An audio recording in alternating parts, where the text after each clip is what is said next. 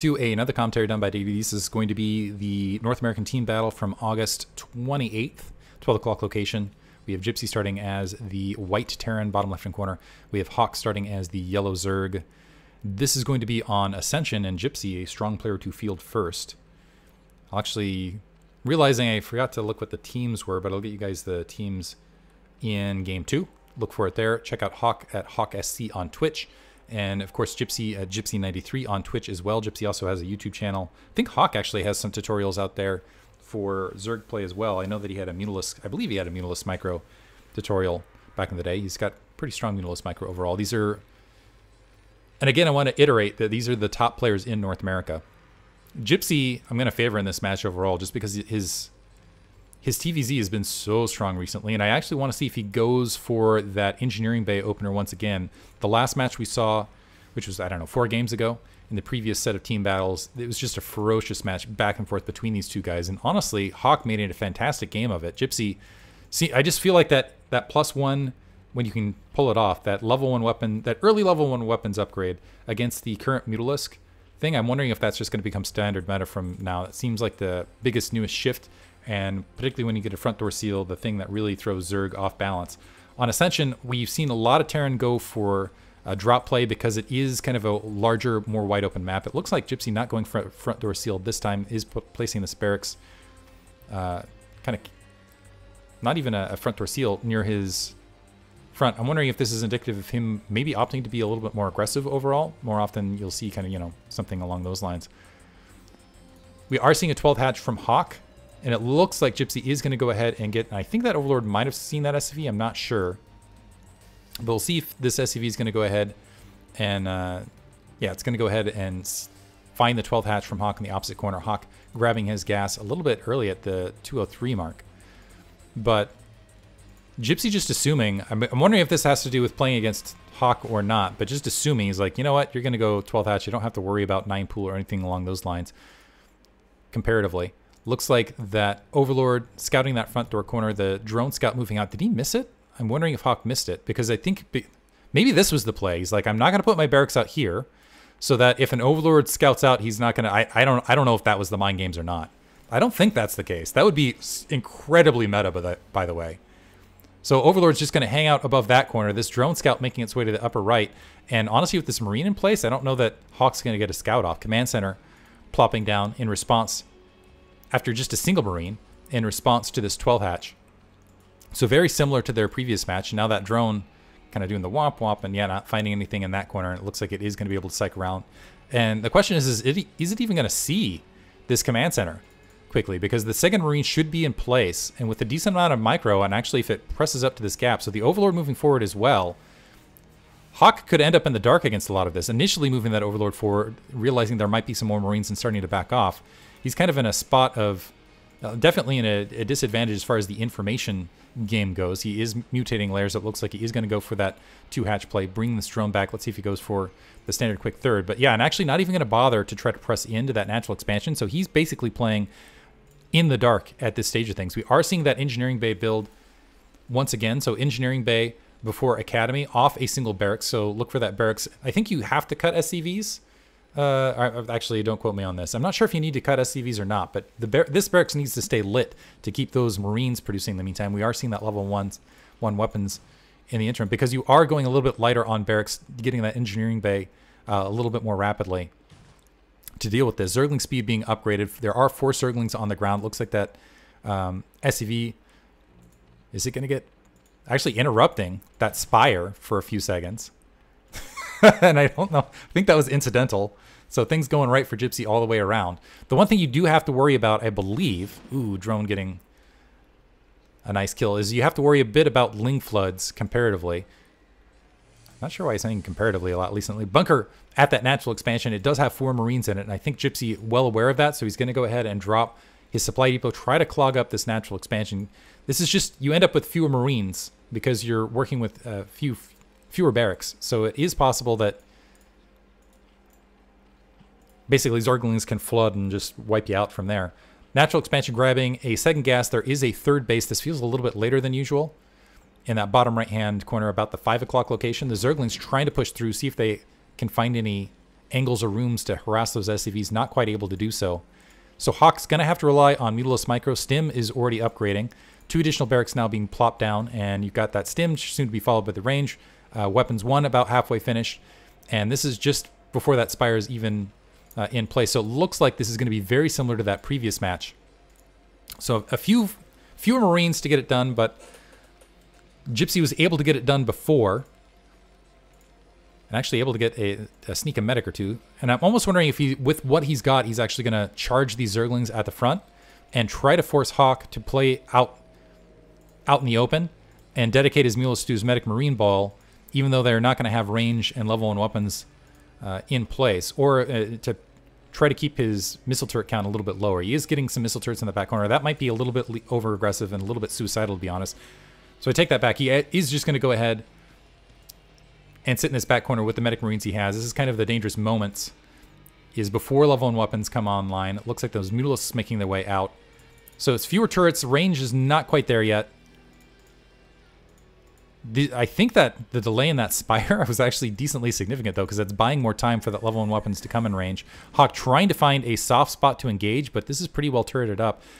Keep in mind, this is with a smaller Medic Marine Ball than typical because of that just single barracks. But thus far, the Mule's not able to find much. Able to get 1 SCV in that supply depot. The Marines pressing forward and pushing those Mule's back. Just 5 Mule's up in the air. Level 1 weapons is being upgraded. A very quick and actually interesting play here from Hawk. I think he clicked on those Marines, looked for the weapons 1. He does have level 1 weapons working on the Spire, but he is opting to build additional Mutalisks, but he went ahead and got that Queen's Nest, his Evolution Chamber, and Armor 1 going before anything else. The Zerglings getting cleared out of that front. Gypsy starting to press forward with his Marine Ball. And I'm almost wondering, upon seeing a fewer number of Mutalisks out in the air and just 6 instead of the typical 8 at this stage of the match, if he's going to opt to be more aggressive. There are no creep colonies here on the front door just yet. And the Marines doing a pretty good job stimming and pressing forward. And honestly, Gypsy's getting a lot of ground. These Mutalisks, are they going to end up getting cut off? No, okay. Nice job on Hawk to pull these back. So this is now at 9 Mutalisks to try to engage this Medic Marine Ball. 3 more Mutalisks to go a full 12, but Hawk seems a lot faster with the Hive this time. Hive about halfway finished. Already another Mutalisk getting picked off, and a third looking very, very... So back down to 8. So 1 picked off, a second very, very weak, and another one a little bit thin. Gypsy with a supply lead again with these level 1 weapons Marines, and Hawk really cannot harass Gypsy at this stage of things. Gypsy going to go ahead and grab that double starport and press his way from here.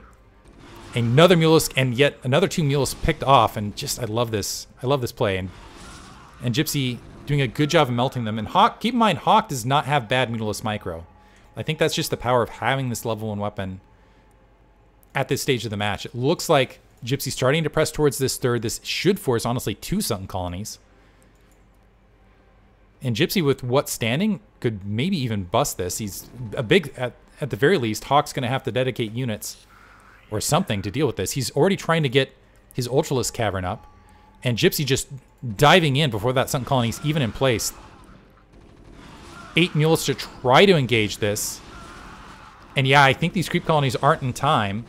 Not a lot of focus fire from Gypsy, though, on either the Sunken Colony or the Hatchery. Now starting to micro this a little bit, and that Sunken Colony is going to get wiped out. And so Hawk...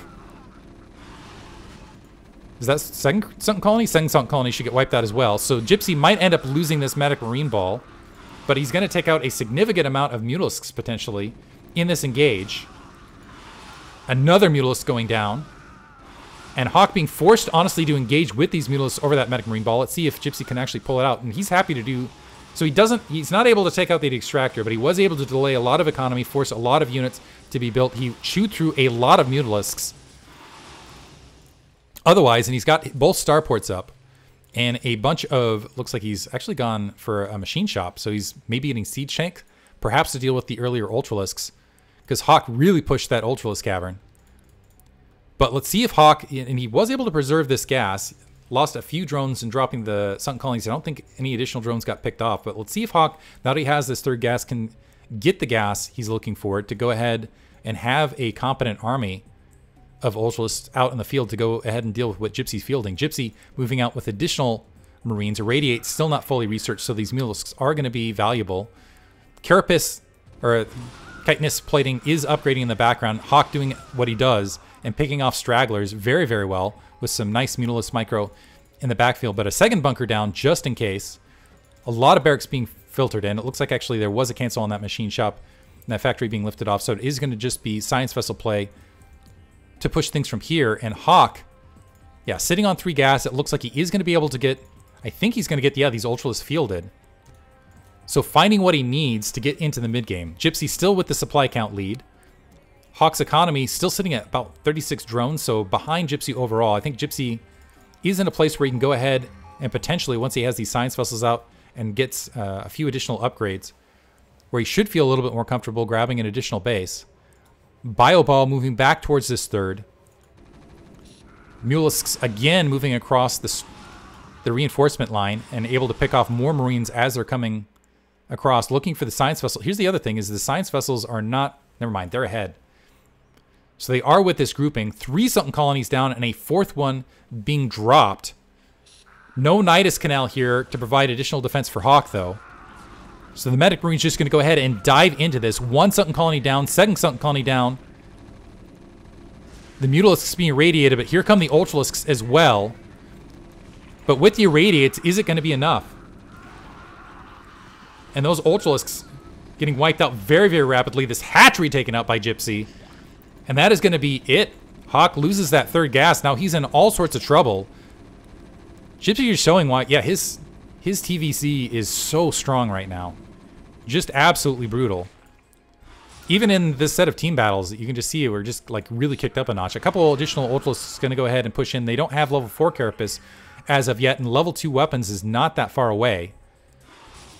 And again, Hawk is just sitting at 2 gas. It looks like there are a handful of Marines that are going to go ahead and get picked off by these Mulisks overhead, because there's, I think, a decent amount of micro in those science vessels. Not able to drop an irradiate just yet. Now they're pushing in. There's the irradiate on that grouping. Nice micro on Hawk to try to preserve, but these are very, very weak Mulisks otherwise. The only reason he's able to preserve them right here, actually, 2nd Medic Marine Ball moving up. Mutalisk almost instantly dying, and more science vessels regrouping. So Hawk in trouble. He's at 2 bases. I don't think he has map control to go ahead and take a 3rd. He's going to try to take a naked expansion in that bottom right and just hope Gypsy can't get there to take care of it. He's about half the supply of Gypsy. Gypsy continuing to flood out the Medic Marines. Level 2 weapons is going to kick in momentarily. Actually just trying to allow the Irradiates to do their thing and backing off from the rest of these Ultralisks. And he's just, yeah, he's kind of patiently playing this and whittling down these attack forces, walking his units back. And effectively what he's kind of doing is just trying to chew into the gas that's playing there, losing this Medic Marine Ball, actually losing a lot of medics in this grouping, a little bit of an overextension. Still 6 Mutalisks out in the air somehow, but this is a big science vessel fleet that is growing and starting to move out. The Mules look like they are going to be able to pick off, maybe able to pick off 1 science vessel, but the rest of those Mutalisks have been wiped out, and I think that is going to be basically all she wrote from these Mutalisks. So it's just kind of a little bit of an attack force from Hawk. Hawk trying to desperately hold on at this stage of the match, but the science vessels continue to flood forward.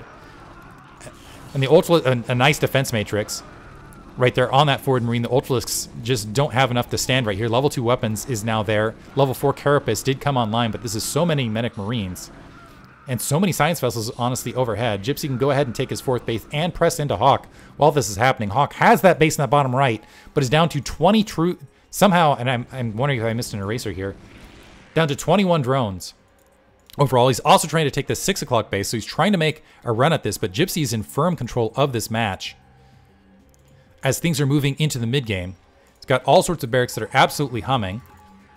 He's going to go ahead and grab his command center. He's such a throttle, a death throttle with his map control. These science vessels just hunting down. This is almost kind of funny. It's like elephants running away from airplanes right here. But, Scourge are going to catch, looks like a science vessel and weaken a 2nd. But still, yeah, these science vessels just hunting for those Ultralisks, able to wipe them out. Hawk finally reestablishing, so this is how many minutes later? It feels like almost 5 minutes later, finally establishing that 3rd gas once again. The 6 o'clock base to try to be a fourth gas to contend with what Gypsy's throwing out there. A bunch of creep colonies now on that front door, but Gypsy's happy to just, ooh, more science levels is getting picked off, but Gypsy, honestly, I think is happy to go ahead and take out the 6 o'clock base. He can probably take that bottom right at leisure. Lessinitis gets up there. Hawk's still not mining there quite yet, but this is a big medic marine ball. It looks like he's going to try to just walk through these sunken colonies now that Hawk doesn't have enough gas to really push through and produce additional Ultralisk, and actually try to skip Lurker in between. I should actually point that out in this build order. Ultralisk can't get through this gap because, or have trouble getting through this gap because it is Ascension, so they're eating a lot of irradiate damage before they're peeling in. And they're dying before they're able to join the sunken colonies. This Ultralisk going to get wiped out, and that natural expansion is breached. This should be GG from Hawk. But yeah, just the entire match, you could just see Gypsy's strength in his ZV, or in his TV Z. I know he's played a little bit at Zurich recently, I think, to get a better idea of this matchup. But it just feels like Hawk was just a step behind this entire match. And actually, I'm reading that comment in chat, so I'm glad people are in agreement with me on that. Yeah, Gypsy, even it looked like he tried to skip that Lurker Tech in between. Gypsy read it and was able to press in and do a lot of damage as a result of it. And just, yeah, great play overall. I gotta say, Gypsy's looking like a beast these days. Hope you guys enjoyed it. Thanks for listening.